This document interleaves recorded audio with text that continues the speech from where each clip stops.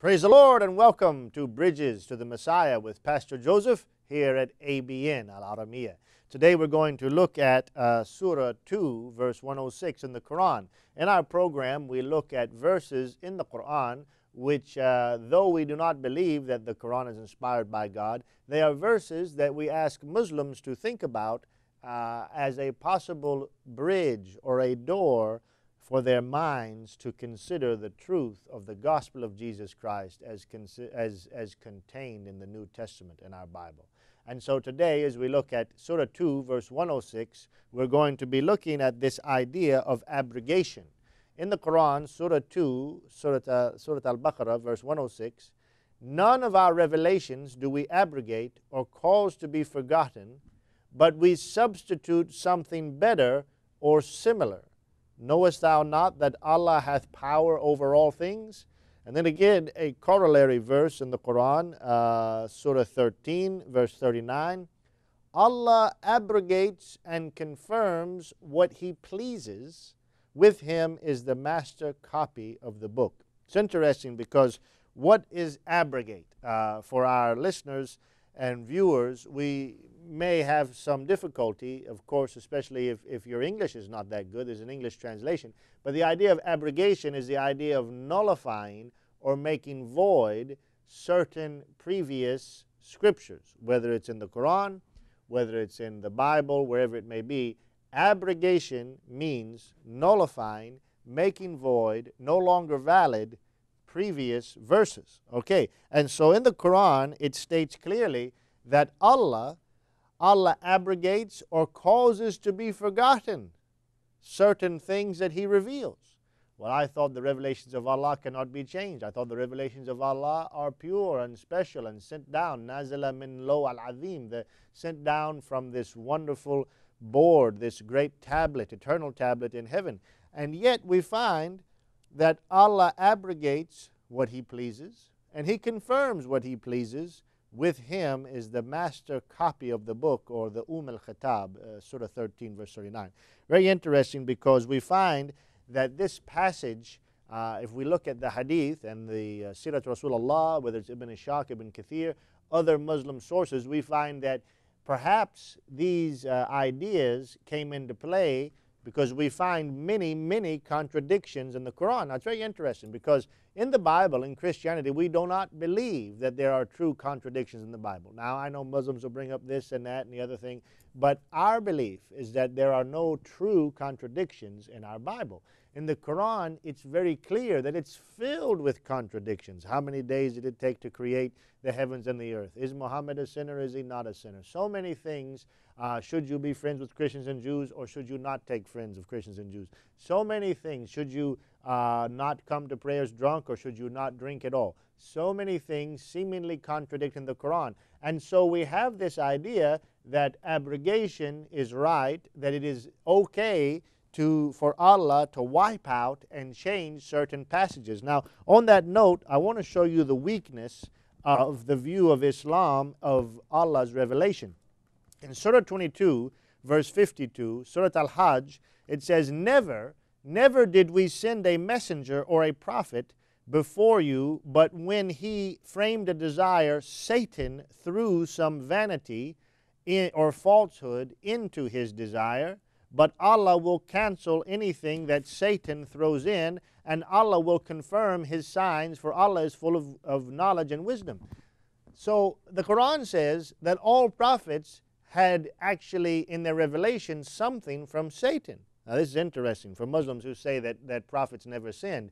It's so interesting, and it's unfortunate, because in the Bible, of course, we don't believe that Jesus ever said anything inspired of Satan. We don't believe that Jeremiah or Isaiah or Ezekiel ever said something of Satan. No true prophet of God bringing prophecy will bring that from Satan. But Muhammad did, and that is why we have these verses. What did Muhammad bring? If you look at Surah Al-Najm, Surah 53 in the Quran, you know, of course, if you've studied the Hadith, if you have studied Islam and you have studied the Sirat Rasulullah, that there are these verses that Salman Rushdie talked about, the satanic verses. These verses where Muhammad allowed for intercession from Lat, Manat, and Al-Uzza. And so what we find is the historian, the Muslim historian At-Tabari, says this for the motive of the satanic verses. Talking about Muhammad, this Muslim historian says, with his love for the tribes and his eagerness for their welfare, it would have delighted him if some of the difficulties which they made for him could have been smoothed out. And he debated with himself and fervently desired such an outcome. Then Tabari records the verses from Surah 53, which encourages the Meccans to receive intercession from their main three goddesses. He writes, then God revealed, Surah 53, originally in the Quran. You say the Quran has never been changed. Originally in the Quran, Surah 53, verse 1 through 3 said this, you have, by the star, when it sets, see, Allah is swearing by the star. This shouldn't be. Nevertheless, Allah is swearing by the star. By the star, when it sets, your comrade Muhammad does not err, nor is he deceived, nor does he speak of his own desire. And then the words came, have you thought about Allat, Uzza, Manat, the third and the other? And then Satan cast on his tongue, because of his inner debates and what he desired to bring upon his people, the words, these are the high-flying cranes, verily their intercession is accepted with approval. Now this last verse is not found in the Quran today, but it was replaced with another verse. And that another verse that has been replaced, it says, then God canceled what Satan had thus cast and established his verses by telling him that he was like other prophets and messengers, and he revealed something else that you have in the Quran today. So the point here is this. In Islam, Allah changes his mind. Allah changes his revelations. As a matter of fact, Muhammad, when he came and made what he said were revelations from Allah, later on he changes that and he says, hey, by the way, actually Satan caused me to say that. Well, if Satan caused Muhammad to say the satanic verses, what other verses in the Quran might be satanic? You need to think about that, folks, and think about this. Jesus is the Lord. He is the Alpha and the Omega. That is, He is the Aleph, right? He is the Aleph and the Yeh. He's the A to the Z. He never changes. The Lord God says, I am the Lord, I change not. Jesus says, we find that He says, not one jot or tittle of the Word of God will ever change. Nothing will change until all be fulfilled. Heaven and earth will pass away, but my words will never pass away. Let's look at that passage before the end of our time together. We find in Matthew chapter 24 and verse 35, it says in the Bible, heaven and earth, Jesus says, heaven and earth will pass away, but my words will never pass away. But Muhammad's words passed away, especially those words that supposedly came from Satan. And Allah changes, cancels, nullifies, and replaces whatever He pleases. What kind of Allah is this?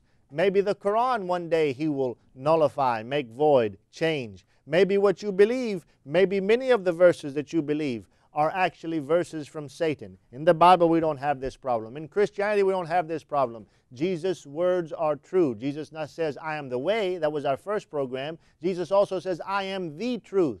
Not what I say is true, but I am the truth. Every word He speaks is true because God is true. Not like Allah in Surah 8 verse 30, Khair al-Makarena, the greatest of deceivers. No. We can trust our God, Father, Son, and Holy Spirit, because He is, the Son is the truth. The Spirit is the Spirit of the truth. And the Father Himself said, I am God, I change not, I cannot lie.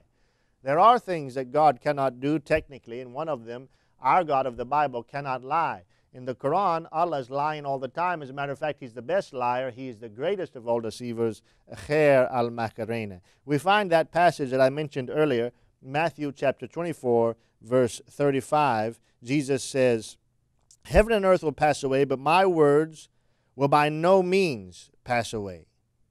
By no means pass away. Praise God. His words will by no means pass away.